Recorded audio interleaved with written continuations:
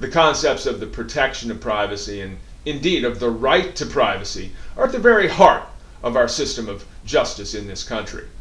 The Fourth Amendment to the United States Constitution provides that each of us shall be secure in their papers, effects, and personal belongings, and be free from unreasonable searches or seizures at the hands of government agents and actors.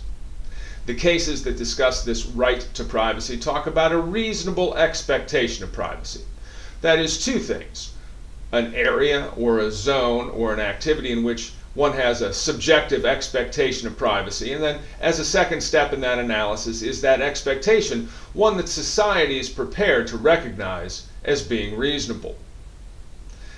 The concept of the protection and vindication of privacy rights also shows itself in our criminal justice statutes.